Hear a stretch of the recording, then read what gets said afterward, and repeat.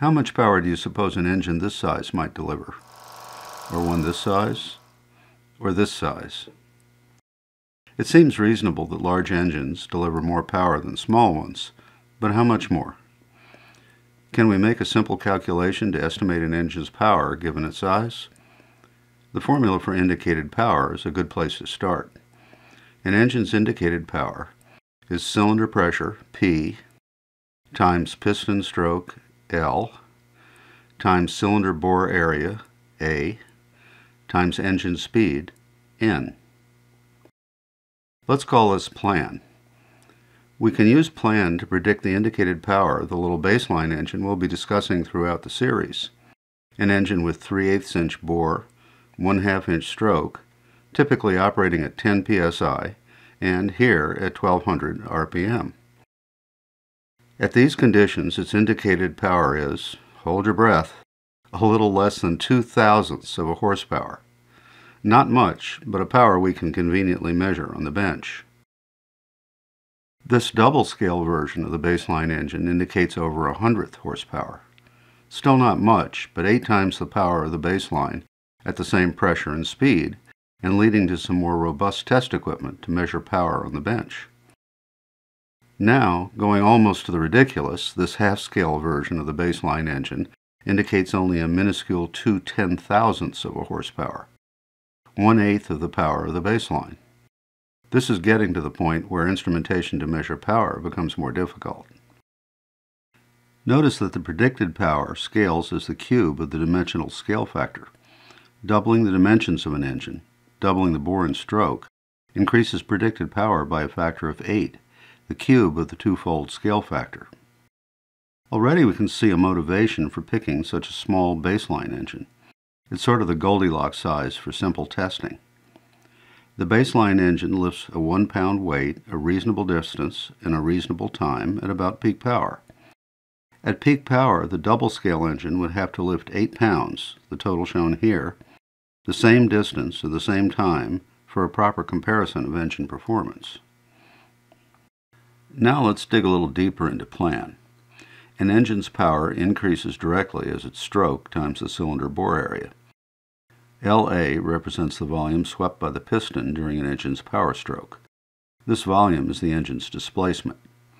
So, power increases directly as the engine's displacement. Doubling an engine's displacement doubles its power, all else equal. Initially, we ask how an engine's size affects its power. But what do we mean by size?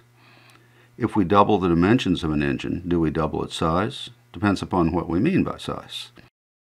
This summary of engine scaling illustrates several things we might mean by size. If we double the engine's dimensions, we double the engine's bore and stroke. But this increases the cylinder bore area by a factor of 4, the square of the bore scaling. So twice the stroke, L, times 4 times the area, A, increases the displacement, LA, by a factor of 8, the cube of the scale factor. Displacement is a measure of volume, and we might specify an engine's displacement in units of cubic inches, cubic centimeters, liters, or any other measure of volume. The same scaling applies to the overall engine volume and weight, assuming accurate scaling and the same materials when considering weight. So, doubling the size of an engine might mean doubling its dimensions. This would increase the engine's displacement, power, volume, and weight by a factor of 8. Or it might mean doubling its displacement. This would mean increasing its dimensional scale by a factor of 1.26, increasing the dimensions by 26%, the cube root of the twofold displacement increase. This would double the power, volume, and weight of the engine. But if larger engines produce more power, why does this relatively small Porter Allen engine deliver the same power as this coreless monster? Plan gives us the answer. While the Porter Allen's displacement is only 1/4 of the coreless displacement, the Porter Allen runs at 4 times the coreless speed. The coreless wins by a factor of 4 in displacement, but loses by the same factor in speed. The net result is the same power, assuming that the pressure is the same. That's great. All we have to do is increase an engine's speed to increase its power. Well, not quite. It turns out that for a given engine design, increasing the engine's speed decreases the P in plan. There's a limit to practical engine speed. I should probably qualify this by saying that this is for constant inlet and exhaust plumbing and port dimensions. Increasing speed increases the pressure drop across these passages, decreasing effective pressure. But once an engine's dimensions are established, this relationship is generally true. It gets even more complicated.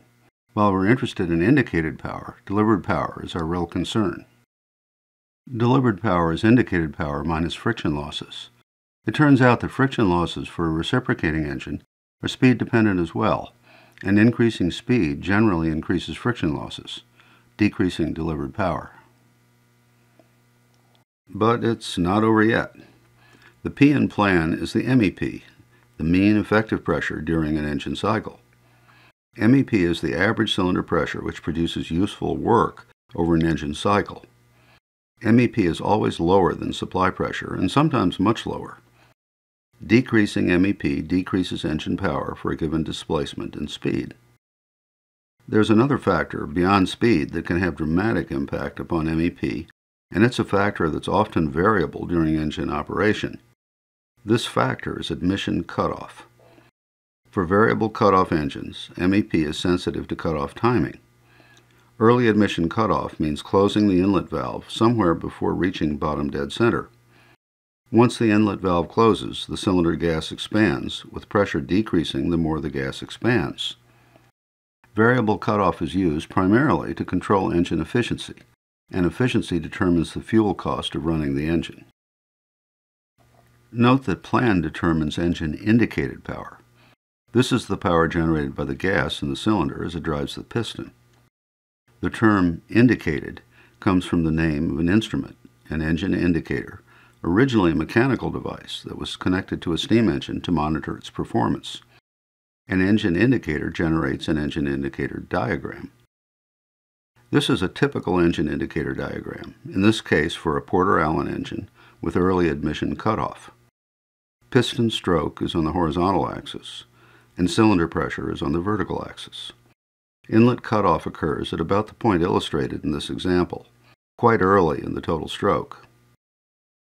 The area between the red inlet curve and the blue exhaust curve is proportional to MEP. The green shading illustrates this area. Constructing a rectangular area equal to the area between the curves, we see that for this indicator diagram, MEP is only about 18% of supply pressure. The bad news is that this early cutoff in low MEP significantly decreases engine power. It's much less than the power that could be generated with this displacement, but no cutoff.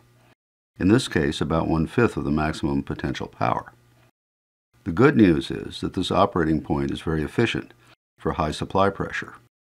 For a stationary engine such as this, the engine size and weight resulting from the large displacement is less important than the reduced fuel consumption over the engine's lifetime that results from the high efficiency. The engine must just be sized to provide the required power, considering the early cutoff in low MEP. So, plan looks simple, but there's a lot of detail buried under the hood.